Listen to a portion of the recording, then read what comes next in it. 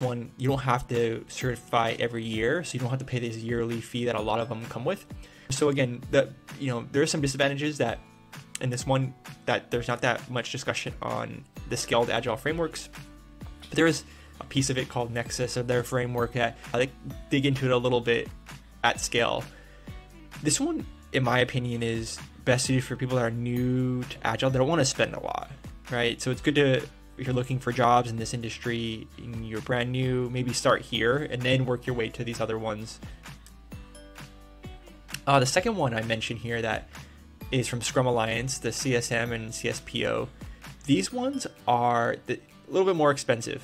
The idea for this one, though, is like this is recognized in the industry. So if you search any Indeed or job posting sites, these ones are recognized and valued. So it's good to have these ones. A little more expensive,